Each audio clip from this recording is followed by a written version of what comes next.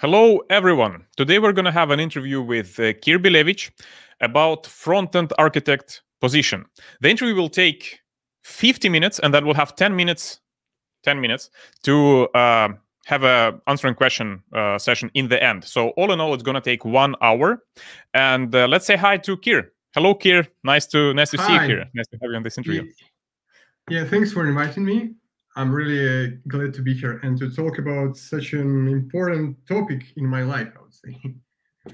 I think some people in the chat should already know Kir because we're colleagues. We work in 0+X, and I believe a bunch of people today who are going to be watching it live are going to be from 0+X.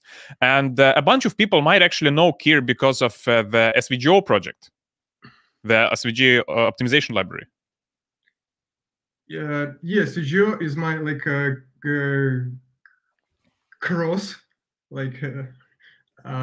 across the years. I've developed it while working for Yandex, like many years ago, and I haven't been able to maintain it for like many years. But I was able to find good maintainers. So yeah, I'm kind of known by svgo, but as for today, I'm not involved into development that much. All right. Yeah. So you're kind of a founder. Yeah, the regional author, as I like to say. Yeah, but as for today, not really. I know that a lot of people know about the svgo MG because it's, as far as I know, it's based on svgo. Actually, just today, before this interview, I was talking with my team and letting them know that I'm actually be off for an hour. And I was telling that, I'm going to have an interview with Kir, the creator of svgo. And they're like, okay, that sounds familiar. So a lot of people know about you, like, indirectly. Yeah, so MG is like a separate, let's say, like third-party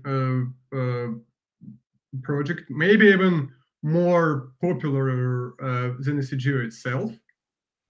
And don't want to spoil, but we, the maintainers of svgo, might like take over the MG part soon, maybe if some things will align. Yeah. So that's all right. But that's on track. Yes. Yes, exactly. Let's get back on track. And front-end architect. We're going to discuss a bunch of things.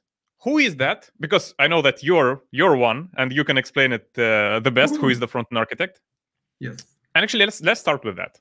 Who is this front-end architect? What is your position about? Maybe let's start with architecture first, because architect is like the one doing architecture. So. Okay, the one that is making buildings, for example, is also an architect. Well, that's a nice analogy, because I think that a lot of people will think about this like in the first place. Like, okay, so the architecture in the software world might be somehow related to architecture in the real world, and it is true to some extent in many things. So, for example, the architect of a house, of a building, not only one who's like the drawing some imaginary like house. The person should also be totally aware of all the materials, of physics, of the requirements from the client, of technical capabilities, of a lot of engineering stuff. And it's not only about like the high level knowledge, because architect also is responsible for like placing windows in the right spots on the wall, and like making the doors like rectangles, and to connect the rooms basically. So, and maybe even to choose like electrical sockets positions for you, like the switches, the lamps, to consider, for example, that in Sweden, the south side of the house is probably like going to take the most of the sun during the year. So yeah, a lot of things. So So if we try to like narrow it down, it's about designing some system, a complex system, satisfying the requirements, the constraints from technical side. For example, you cannot build like a building like this. It should be more, I don't know, like physically aligned with some laws. Yeah, it should stand straight up, not like the Pisa Tower. Yeah, and also the most important, in my opinion, the relations, the connections between the components, and to talk to a client and engineer and like builders. So yeah. Oh, okay. With the architects, physical architects who build the buildings, who architect the buildings, it is kind of clear. They create the mental model of the building. They plan it out, right? Yes. With the front-end architect or like software development architect, in my head, it's becoming blurry. All the time you're talking about, okay, you have to think about the windows, the electrical sockets, the orientation of the building. And then I'm like, isn't it what the developers do already? Like, what's the difference between the developer and an architect? The decisions part. So, architect should be aware of a much broader scope, I would say, than the developer, to consider more things, not only in like development world, but also in a customer business world. So to consider some of the requirements from the client in a plain like language, like we'd like to have like a bright like white house with like big window on the south side. And then to talk in another language to the builders, and then to talk in some other language to the project manager, and then to talk to designers about the furniture, I mean, maybe, or the walls color, or something else. So architect is basically that glue, talking to a lot of people on different levels in different languages. Okay. So developers is only like are only like developing things. They don't talk to a client, at least directly, but through the manager and all that. So it's about like much wider and a broader picture with all the little aspects, all the requirements and the constraints from all the sides, because everyone on every level will have their own like some kind of requirements. And you have to like combine all of them into a product. But did I understand you correctly that you don't write code? Actually, huh? Yeah. But you don't write code. That's a bit of a myth. So most people imagine architects as some kind of elders sitting in an ivory tower like a Saruman, you know. It's like making abstract diagrams, not having like their hands in dirt, not programming anymore. I would say that's a bad architect example, in my opinion. But I agree that I don't count as much as I like program it like before the role. So my limit, I would say, is to come up with some proof of concept repository. So not only draw a diagram and think through the complex system and all the interconnections and interrelations, but I also verify it with like my own hands as some kind of a POC repository, showcasing to both, or not even both, like to all the levels, from like business to managers to developers, that first it is possible at all, like to match all the requirements like from all of you, and then that it's like scalable, sustainable. It like doesn't like fall if it like stays for an hour, for example. So yeah, I do program, I do develop. I'm well aware of all the technical aspects. So I'm still an engineer, but with a much broader view, which basically, as I already said, it's like a glue between all the people and all the levels. So the real world architect analogy is like one. And second one, which I like a lot. And I read about it in the book, which like changed my professional life, I would say.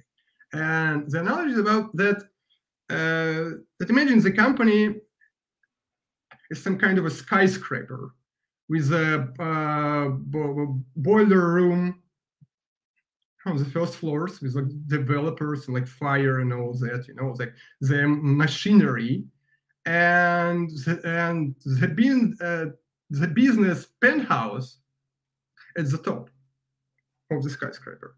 And basically, architect's role is to ride an elevator, like top down, all the day long, like back and forth, and stop on different floors and talk to different people in different languages, try to synchronize them, and then pass that information to other to other levels and floors. So basically, I'm riding an elevator. So as an example, like a practical example, like my not like typical day, but like some of my days. So in the morning, I have a stand up with a design system core team. Then I jump into a UX research workshop, let's say, to transform business goals into use cases and then into UX flows.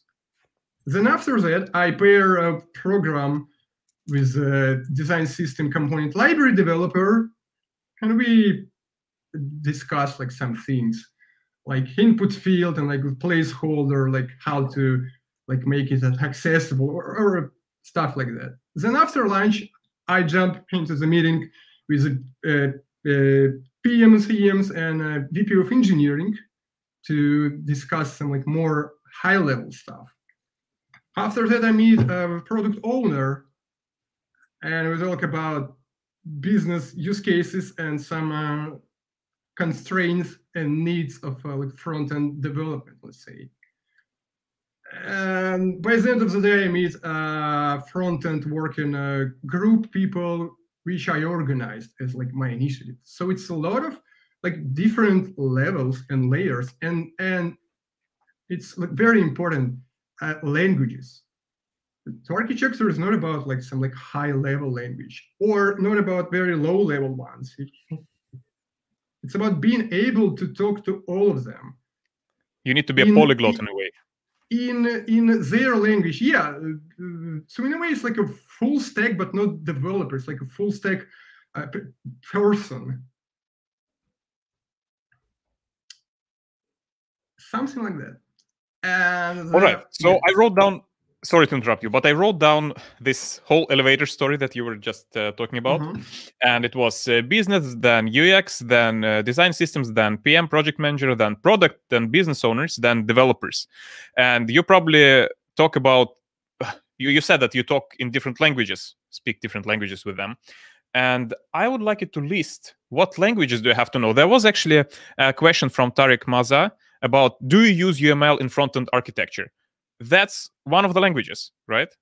Yes. Well, I aim to. I have a book on software architecture documentation. It's like 500 pages. It's like, and it contains UML also. But I would say that today we have like more high-level services and tools. More than enough to draw a diagram like quickly if you want to. But UML is definitely like must-have knowledge, but not like quite a requirement. I mean, 10 years ago, like 20 years ago, maybe it was like one of the main approaches, like one of the main ways. But nowadays, things like Whimsical or like Miro or similar Excalibur projects. Yeah, it's like dozens of them. and it all depends on your needs.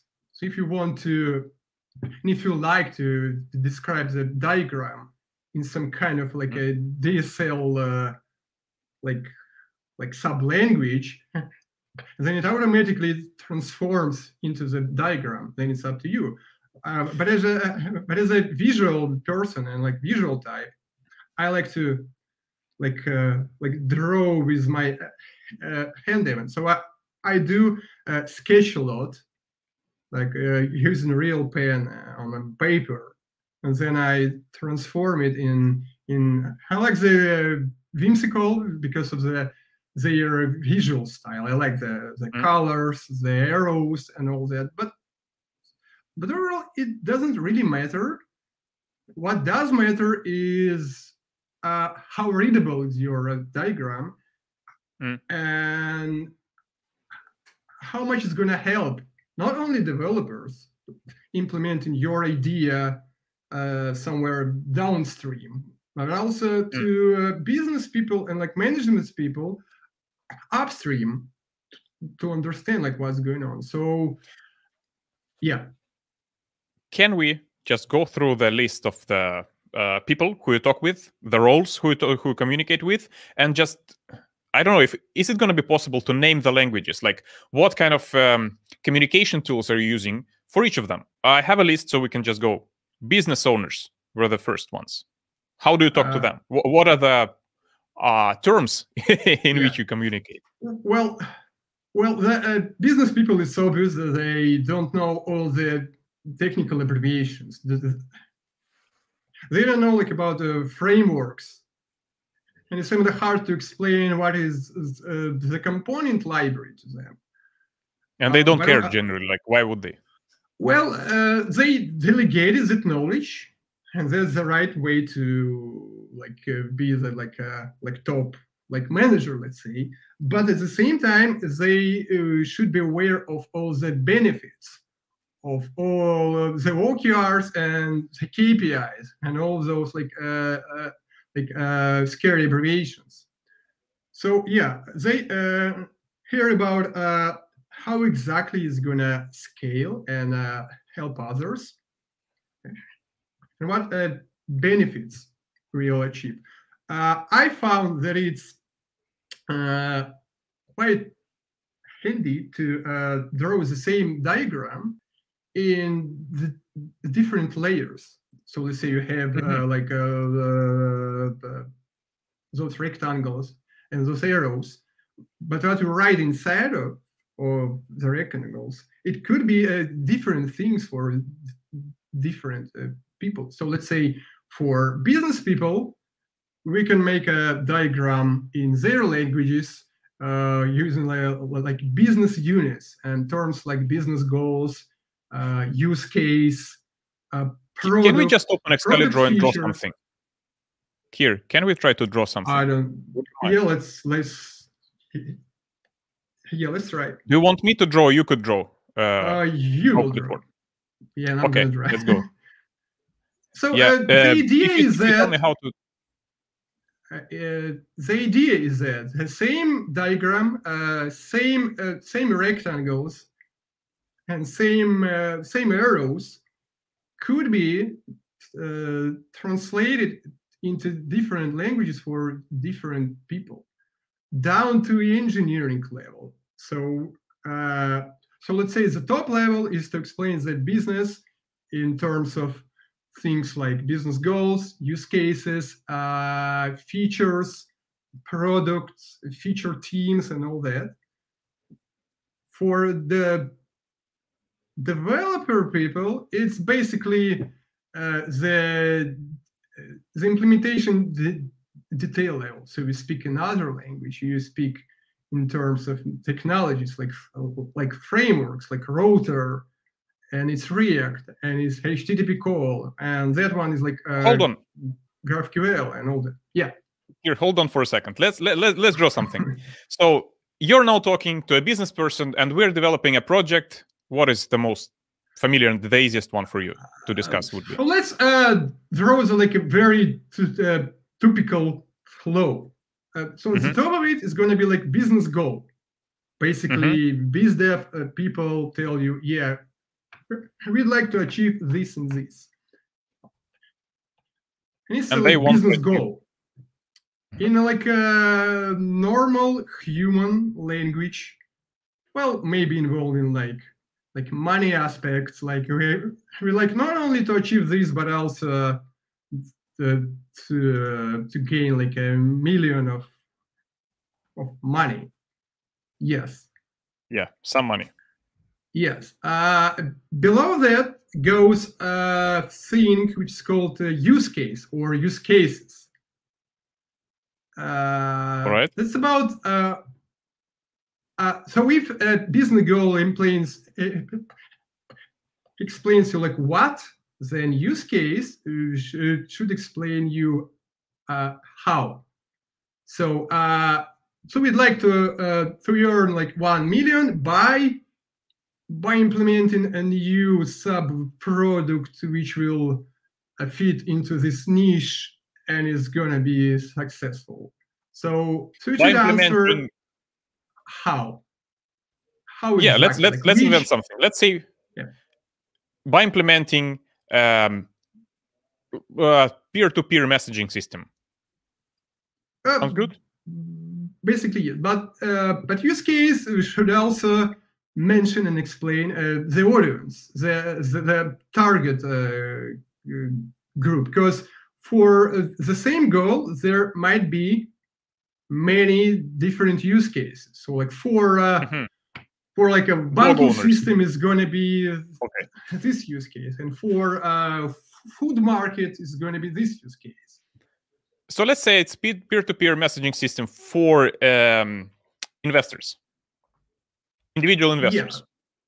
Yeah, but I would say that peer-to-peer here is a bit too technical terms, so it should be more like human language, like yes, messaging system, yes.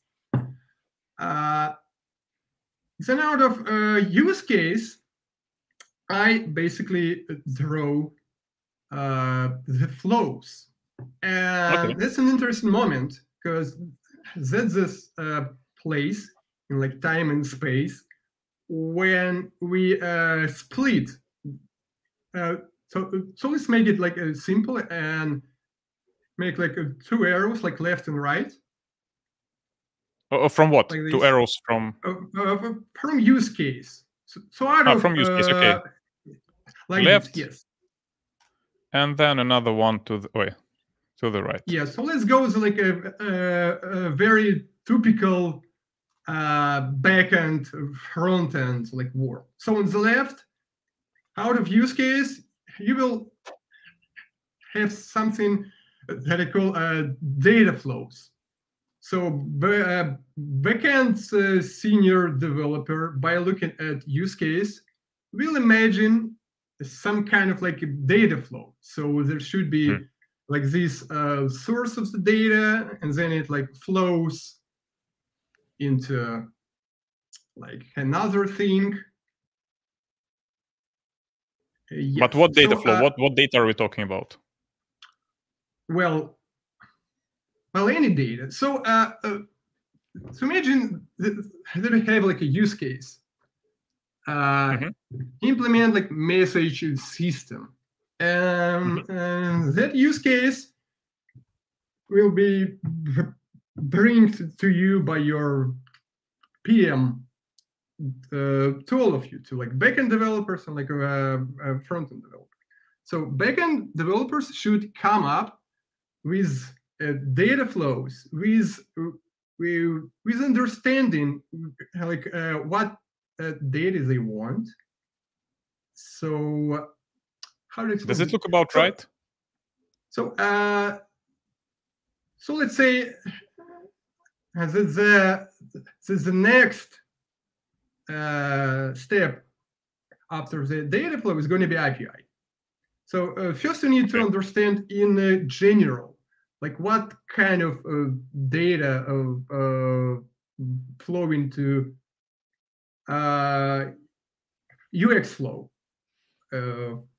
flows. Not yet the UI. Yes, So UX flows. So when you have a use case, then it is possible to parallelize the work already, to give the UX people the use case, and they will come up with some kind of UX user stories, wireframes, all that. Not yet the specific UI designs, but some of the ideas of like how the user journey will look like. All right. It's a mock-ups done by, for example, Adobe DX, or maybe still in the Excalibur, or in Miro even. It's just on a high level. wireframe. It's not a precise mock-up yet, but it's some kind of an overview, an understanding of how to implement that use case in terms of user experience flow. So we have like a login screen, then it goes to some kind of a dashboard, then user picks some like products from a dashboard and all that. And the same kind of story should happen on backend side. That what I call the data flows. So backenders will have some like very high level understanding of what I'm going to do now is that high level technical discussions happen here. Basically, so here you were talking with business people about something completely non-technical. You even asked to remove the peer-to-peer part because it's an implementation detail. Yes. So here is just business details. Yes. Okay, let's go next. I'm drawing more high-level squares now. Yes. So after that, data flows transforms into particular API implementation. So once they discuss like which data, like from so like where to where, which databases they want, like the relational one, not relational one, like no SQL. So a high-level overview of which data flows are going to be needed for that use case. And after that, there goes API implementation. And on the front-end side, it's basically not UI right away, but some mock-ups. So some like design. So maybe on the left it should say API design. So like someone out so it's of not an implementation high-level decisions, it's some kind of a mock-up of API. Can it be a POC version, like Swagger API with a stub of data, for example? It's some kind of like a practical tryout of what's been discussed on like the previous step. And after that, basically, API implementation means backend, and mockups implementations means front end, and that's it. So that's a bit would it be correct to say? Yeah. So here we went from business details to high-level technical discussions where we communicate through diagrams and drawings and text, documenting future APIs and such. And then here, what you were talking about is prototyping steps. When we have some level of implementation of the API, some level of implementation of design, it's more concrete. But designing step, I would say. So like design the implementation, but not implement it yet. So design is more detailed vision of data flow and UX flow. All right. Yeah, and out of that, the end artifact, it's API, as we call backend, with all the like databases and connections and all that. And out of mockups, we usually produce UI or just front end, right? But it's an actual working thing. I would say it's a very simplified but working flow. The most usual one, the most like common one. But if we imagine something more complex or more zoomed in, then out of use case, we might have a third branch, which is something about infra flows. So DevOps team should be aware of the use case, not like during the very last step when API is done and UI is done, and then you ask like DevOps, like, hey, we need to deploy this to here and that to there, like to S3 bucket, to ICR image registry. My opinion is that DevOps should be involved much earlier on the use cases level, so they have time to think through the infrastructure. So basically, even here, it's a third branch. Yeah. So like data flows, UX flows, something else. So right now I wrote that on the prototype stage, we have DevOps emerge because now we have something to deploy. But you say that DevOps team should emerge actually all the way up here and already be in the discussions. Yes, but that's a question of the right organizational structure, because I personally don't really like when DevOps is some kind of IT support team which you talk to through tickets. Like by the end of it, they are like not involved into product development. They just some like a separate domain and a unit, like not involved in something else. What I like to see is that each team, each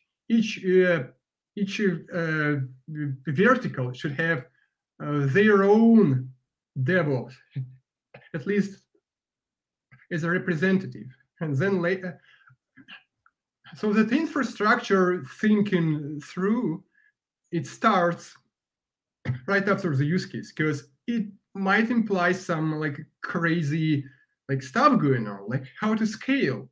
Because if use case imply like billions of users, let's say, then infra just enabled to get there when everything is done, when nothing, when there is no room to discuss something anymore. So everything is done and just like you scale it on like billion users. Well, it's a bit too late, I would say. So they should be involved early. But for that, they should stop being that separate IT support-like domain, but be a part of the product verticals. Yeah, so they shouldn't be an auxiliary branch that is just supporting you. It should be an integral just part. Deploying your stuff once it's done. No, it should be involved. And every feature team should be end-to-end like responsible for the entire process, starting from the use cases. So there was a good question about communication between those verticals. So you can see that we have three separate verticals here, the backend developers, the DevOps, regardless of if we implemented them early in the process or late, doesn't matter, it's still separate department, separate branch and of specialization, and then the UI people, the front-end people. And all of them are kind of separate. Do they communicate? And if yes, then how? Through the architect. That's exactly the glue I was talking about. So architects should be able to speak all the languages of all the verticals. And then, just like to come up with a design of a system for all of them to understand the constraints, the requirements, and the decisions being made. So architects should provide some kind of like a document, a diagram explaining to all of them like what's going to happen, and it should be aligned, because architects are not the ones who most authoritative persons, and they say something and that's like how it's going to be. Architects submit proposals. Well, I do submit like proposals. I don't tend to like bring something like top down, like like here's the decisions, like no arguing. I propose things, then all the parties are discussing, and we come up with some agreement. Maybe let's talk about like when it's applicable to have an architect, and also like small companies, big companies. Yeah. Let's finish the diagram. So after the prototype, we actually have the product. Yes, but imagine there is only one product here, right? So basically, to glue them all is the role of a tech lead. So like tech lead is responsible like to glue everything in like boundaries of a product.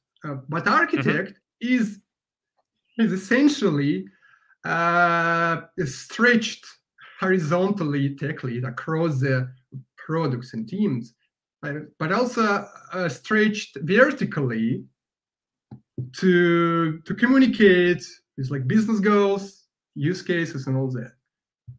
So, so architect is kind of tech lead stretched like in all the directions, like horizontally to have a picture. Not of the like one product and one team, but all of them, and also vertically to touch that penthouse in the skyscraper. The managerial part, the business owner. Yes. Yeah, exactly. But you were going to start talking about a new topic. When is it applicable to have a front-end architecture? Are we talking specifically about the front-end architect now? Yeah. So so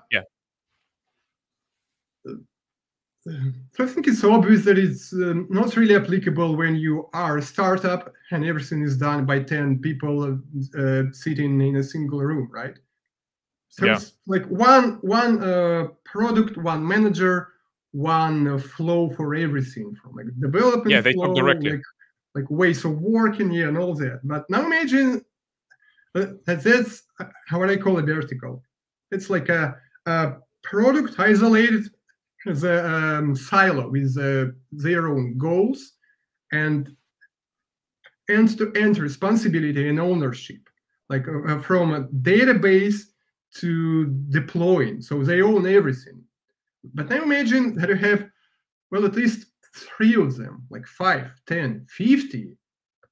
In my experience, I had been involved into design system development. I was like a part of the core team in a company with 140 product teams.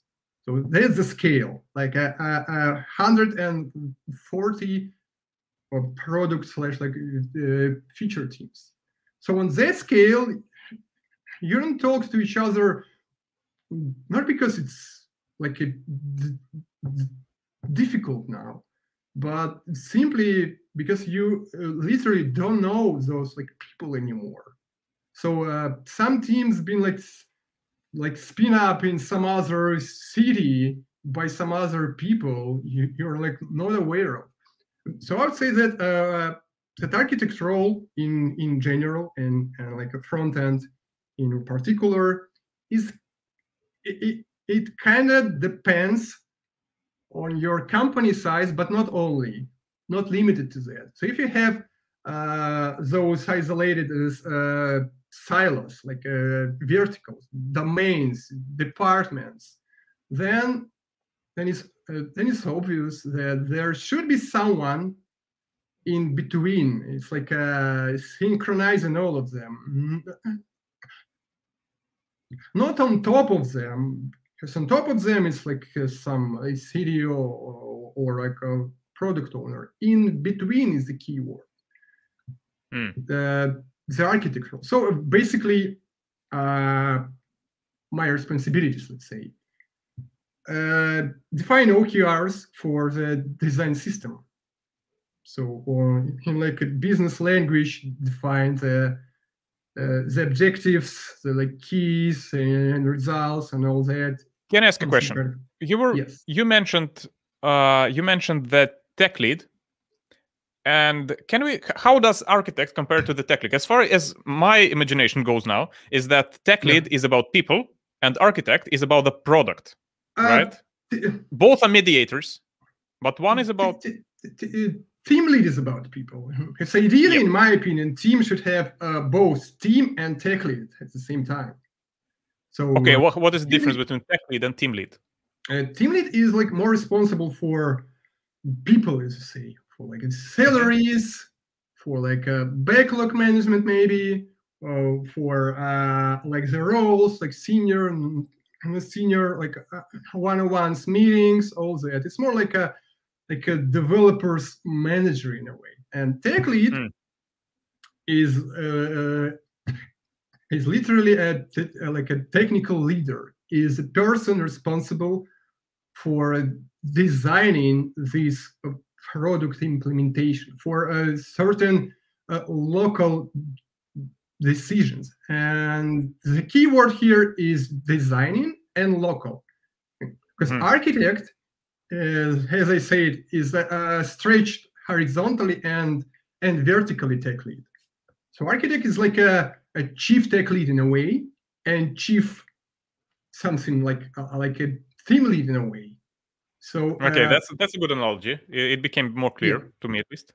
Yeah. So if you like stretch the tech lead across the many teams, and vertically you expand the boundary to touch the sky, then it's kind of an architect in my understanding.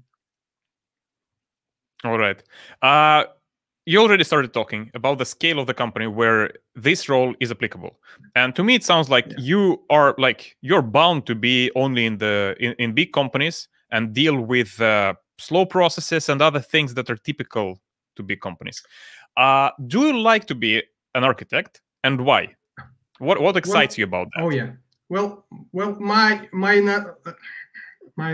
natural like habitat is like large companies, not necessarily enterprises, because the word enterprise, it implies some like Microsoft from like 90s, you know, that like developers in like suits and like gray nested namespaces, and, like like PCs. Yeah. But I would say, and I've been there, and I've seen that so-called digital natives nowadays, they do struggle as well, because they split as well into those verticals. But they don't have architects, because architect, like the title, the name itself, is like scares them. It's something from the enterprise, but they are too like modern, too digital natives to involve an architect. But so it's not necessarily the word enterprise, but the big scale, yes. Because if you are a startup, then all the synchronization process is not as broken as it gets when you have like 5 sub products, let's say, like 10 and 50. Yeah, so it's like one of the requirements in a way. And what I like being an architect, because I've been struggling for several years in a row with my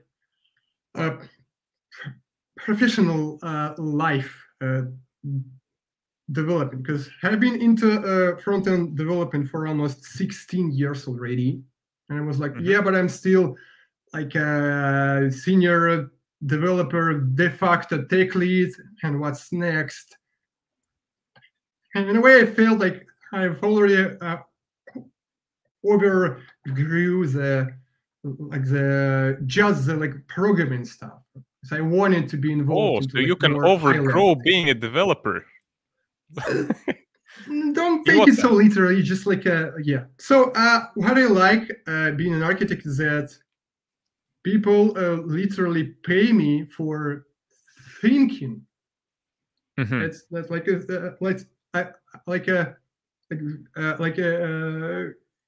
hear me out, because I'm quite a tough person on myself, and I always blame myself if I wasn't like productive enough during the day. I didn't produce like some amount of lines of code. Yeah, that's Being what we're an paid for. architect, yes, it's a relief, literally, for me especially, because now I see that it's like fine to like take my time to think about things. So it's not only about like a developing, and that's your value, and that's the outcomes that you produce. So The like actual features, the amount of features you created in the day. yes, what I like is that I can think about things just like I don't know, like when walking, you know, and like process a lot of stuff in my head, then sit back and draw like a diagram in 20 minutes. And after that, I don't blame myself that I spent an hour, but the actual process, like the technical typing, took only 20 minutes out of that hour. So I like stopped blaming myself for taking time to think. That's the beauty of it in my case, especially because I'm again tough on myself. I'm a consultant, and that implies like having like more requirements, like I work per hour rate, and that's a pressure. Yeah, the beauty that people value you and your time not just by like lines of code, you know, but according to the way you think, according to the outcome you've produced to solve the complexity, and then explaining the solution to many levels of many people. Yeah. That's an interesting thing. The interesting question emerged. How soon can you estimate that an architect has screwed up? Like, how soon? Like, how do you know that you, for example, did a bad job if that happens? The proposal, which I mentioned already. So I'm not just like making decisions directly. Yeah, that's the key. I make the options with all the pros and cons very visible to everyone, and then it's up to business level to approve or like disagree with something, and to like fund a year-long development of like my diagram, let's say. So the proposal is the time for all the parties involved to basically to complain, to argue, to ask, like to question certain decisions being made, because it's not Did I too late. hear you correctly? You don't have responsibility over the decisions you make.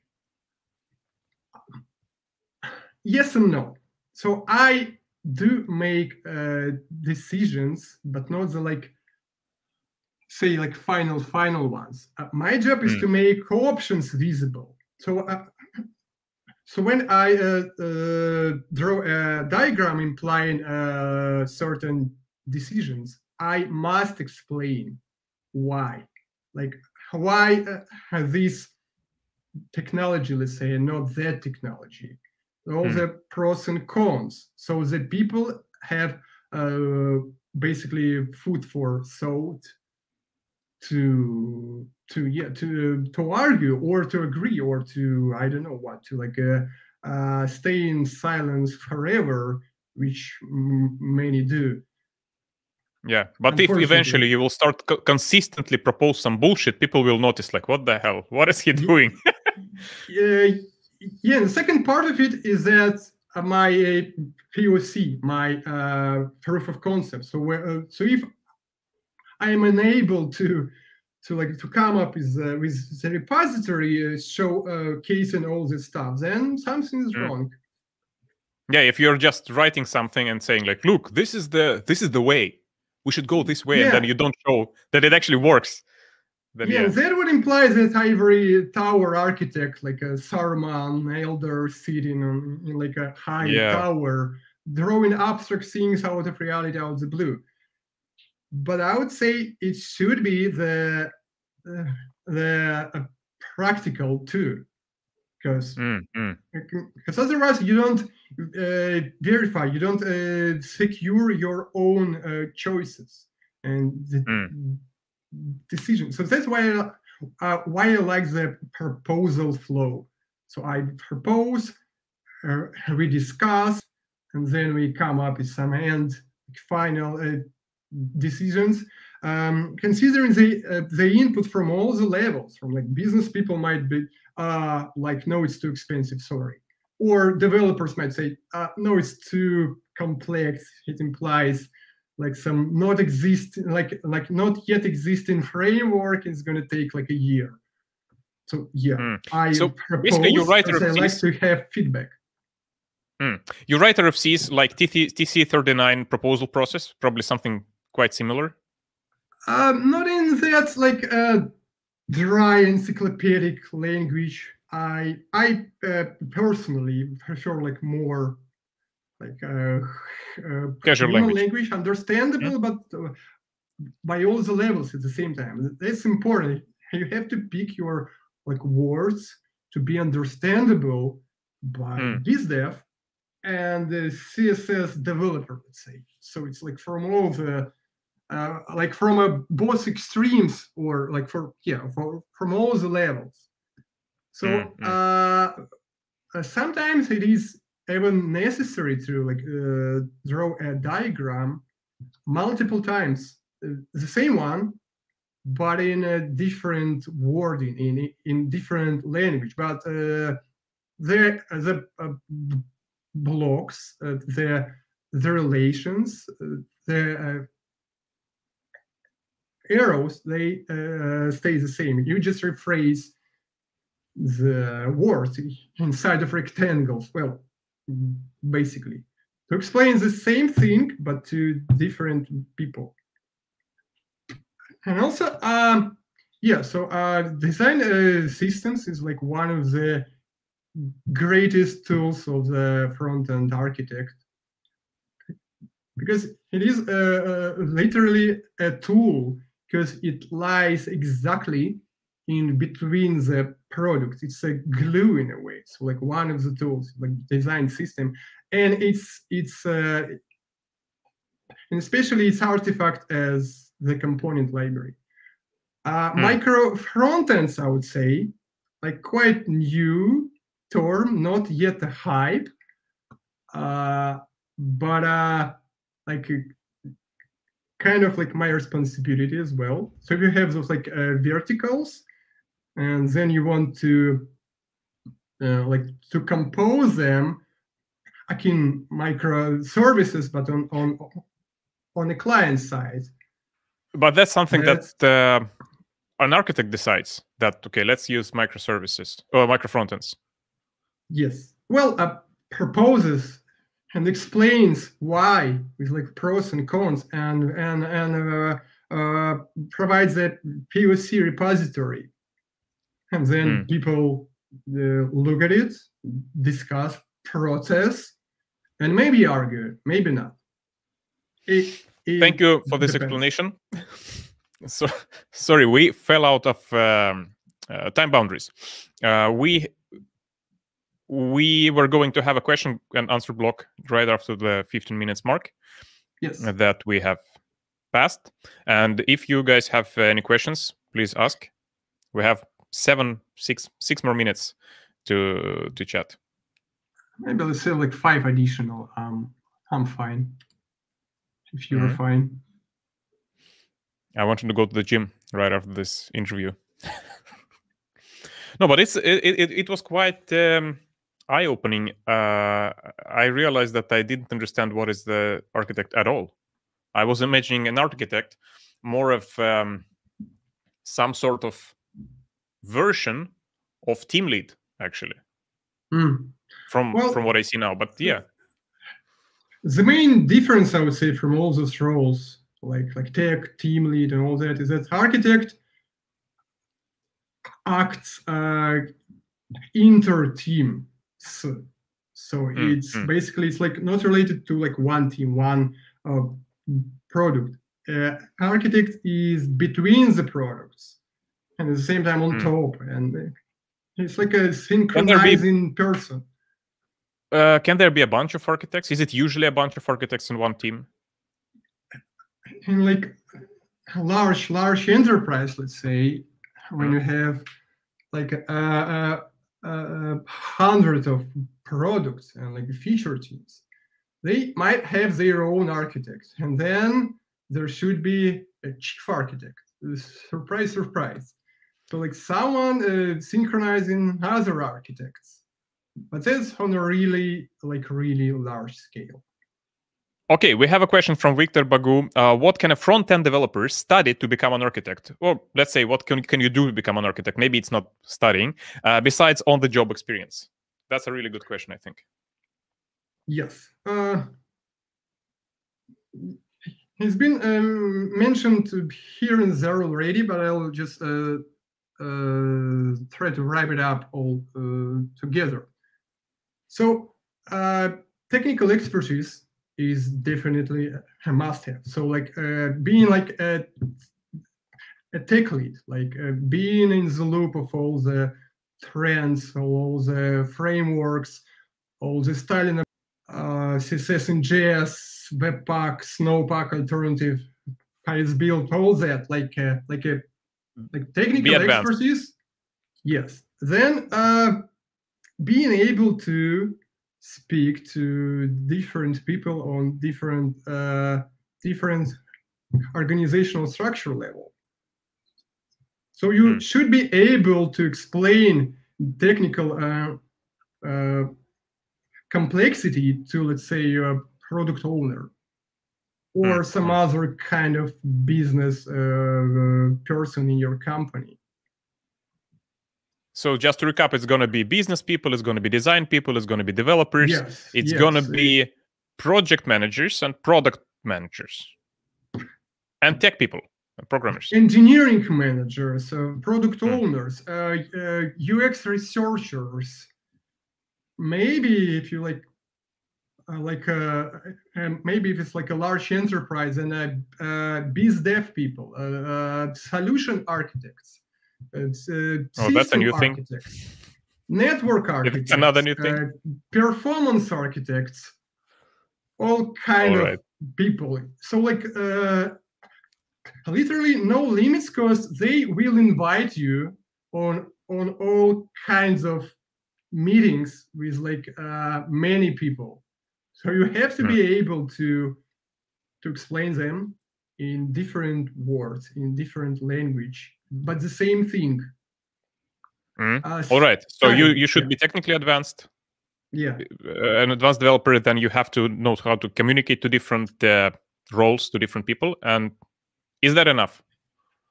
You should be initiative. You should be brave enough to expose those maybe like controversial decisions to the people, and like stay by your decision, but at the same time be flexible enough to change something if you see some like some real arguments, like some good reasoning that it is wrong, I'm gonna go there because like this and this. There is next question from Victor Voronin. When a company grows, what are the signs that there is a need for an architect? And I would change it a little bit. If you want to become a system architect, can you just look at your company and say like, oh, I see a niche. Hey guys, we need the system architect now, or front-end architect, or it is like when it already feels like a mess. So, for example, you split the company into verticals, into departments with their own budgets and even income, maybe. So it's like silos, and there is no one between the silos. Like no one riding that elevator, like between the departments. Then it's a good sign, because there must be someone not in charge. I don't like the word in charge, but like someone with the whole picture of all the verticals and all the decisions being made in all the verticals. Like someone gluing it all together. So let's say you want to become a system architect. Would you look for the position that is already open, or you would go to an, I don't know, HR in your company and say, look, it is a mess. I want to clean it up. I want to be an architect. What would be your basically yes, but I would say yeah, have an interesting thoughts about it. So when you are a developer, like a junior, middle, senior, lead developer, doesn't really matter. The key word here is the developer part, and the left part, that like graduation, is just a prefix. It doesn't dramatically change the the responsibility. It expands the scope, maybe. It implies like some new tasks, like a tough tasks assigned to like senior developer because the developer is able to, but the role is still a developer. And in this regard, when you grow in like a career path, your prefix most of the times is assigned by PM, by team lead, by someone, but not you. You just do your best. They recognize that, and then they promote you by giving you like a new level, like still developer, but like a lead developer. So like the very best one, the like strongest one. But when you want to change the role, the developer to tech lead, let's say, or to architect, then it's up to you, because no one, it's very important, no one will call you a tech lead or an architect. It's up to you to achieve this jump, this leap. Because in case of that, like a prefix, someone calls you. From now on here, you are like a senior developer because you achieved and showed us, and all the results are great just feats of programming. Yeah. Hey, but if you want to make that leap, well, maybe it's a matter of some coincidence, like some tech lead has left the company and they see you as a replacement, as like one of the best ones. They will promote you, let's say. But generally speaking, it's up to you to make such a leap. But how exactly? Well, try to find open positions for such a role and read the requirements. Like, do you fit? Do you match all those requirements for such a role? Actually, it answers the previous question quite well. What can a front-end developer study to become an architect? You just go look up the open positions for a front-end architect and check what do they need, because they're probably, the requirements would probably differ from company to company. Yes, and there are not so many open positions for architect, but yeah. What about the next question? Do front-end architects have their own community? I don't know exactly front-end, but there is a Slack channel, Slack, I mean, entire Slack community is called Dear Architects. And there is like a Twitter account and a newsletter about Dear Architects, it's called. So it's a newsletter, it's a Slack community, it's a Twitter account.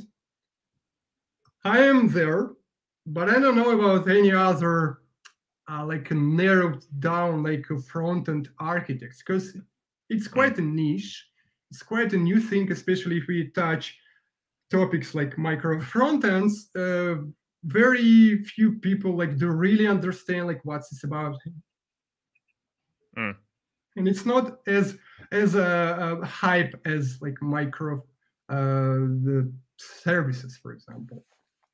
So I'm not aware of front-end architects community, but there is in general like an architects community, and we can talk there. You'll like find me. I believe it is necessary to sign up for the newsletter, then you get an invite for But it's called Dear Architect, right? Yes, it started as a newsletter, and now it's something a bit more. There is a comment from Jonas. I would say it takes embodying that position and presenting results and your contribution with confidence and open mind there. And he agrees with you here. One of the main obstacles on your way towards the architect role or tech lead role or like some other leap is your own imposter syndrome, because you are like so scared that you don't know that stuff, and it's imposing like they will know that I don't know, but the trick is that nobody knows.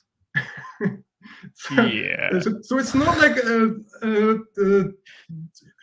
you will be a part of some architect's team and they will, but he's an imposter, he like doesn't know like that and this and that stuff.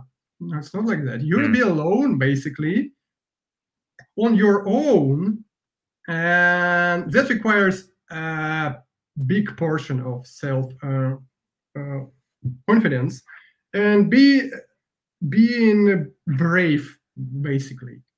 So the trick is to remember that nobody knows that stuff. Not only you, but like people around you, if they agree to hire you as like a front-end architect, you are the holder of the like main technical expertise in this area.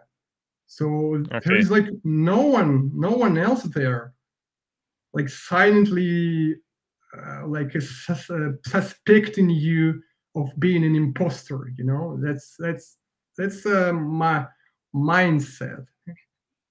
Okay, so if they already agreed that they want to have an architect, they kind of already accepted that you will be dominating them.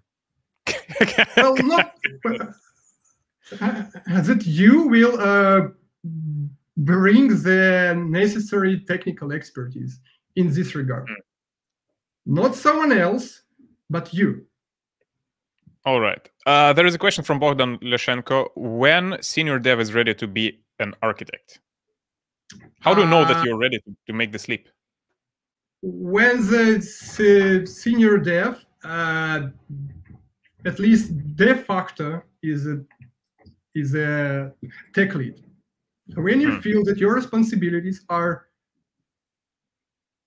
not limited to only like writing source code, but also to talking to manager, but also to making some kind of decisions, to mentor someone, to propose some things, and then to drive them. So in my experience, in my like personal experience, becoming a tech lead was a very natural de facto step. So I wasn't like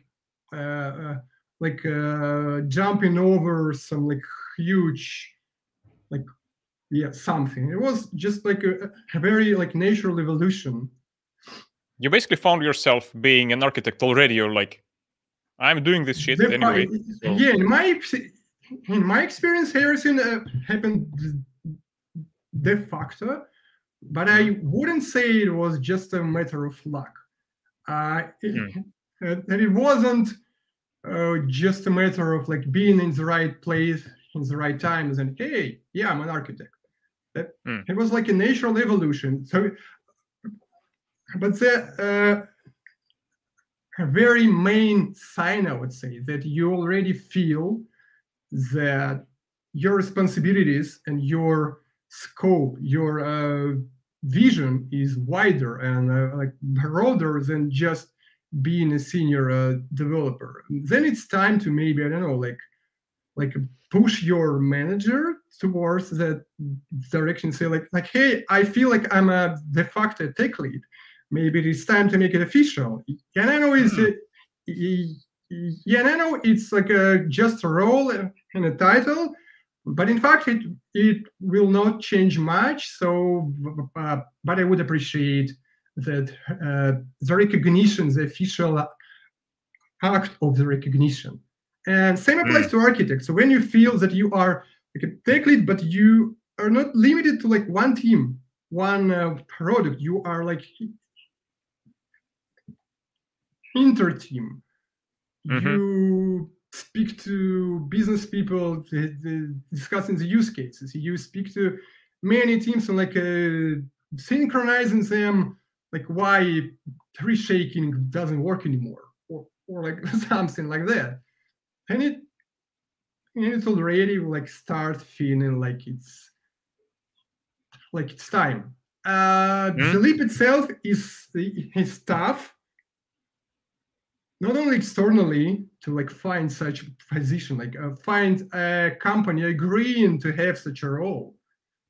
Well, basically at meetings that they have some kind of a mess in a way. But internally, your imposter syndrome will like strike so hard. It never happened before, because you will have to expose your like fears, your like weak sides, your strong sides for everyone. Yes. But that's interesting. From what I understood from your answer is that technically it's not going to be a leap. You should already be doing the architect job. You should find yourself being an architect. But internally, just to gain this name, it will be an internal jump. It is a leap over your fear and insecurities and these kind of things. So it's not a leap technically. It's just an internal flip of a state of mind, kind of. Yeah, and I would like to repeat again, like very explicitly, that don't expect someone to call you tech lead or someone to call you architect. It will never happen, except some exceptions when like someone has left and they need a new candidate to fill the hole, basically. That's like one thing. But generally speaking, do not expect someone to call you like one day an architect. It's up to you. It's your internal work. It's your internal braveness to call like yourself in the first place. So nobody will recognize you and like give you the title. It's up to you. Yeah. It's up to you to arrange that meeting with your PM. It's up to you to arrange that talk with your product owner. It's up to you to find that open position and be brave enough to apply for it. Nobody will call you that. Yeah, you can only take this position, not earn, really. Well, all right. I would say that don't expect it to happen for you. It's not going to happen automatically. You have to have this initiative starting from you. All right, we have this Jagadish says, hi, being a front-end associate architect at ClearText and implementing micro frontends as well, just like you were mentioning about yourself. All right, but I think is another talk that will take like another hour. That's another big conversation. Yeah, that was really great discussion, Kir. Thank you so much for joining this stream. Thanks everyone for joining in as well. Posting your comments. Hope you learned something valuable for yourself, and maybe some of you will become architects. Yeah, and if you have any questions, like follow me on Twitter and we can have discussions. I'll post some interesting stuff there too. So we can like stay in touch even after this like video stream. Thanks everyone. I will leave a link to Kir's Twitter in the description of this video. See you next time.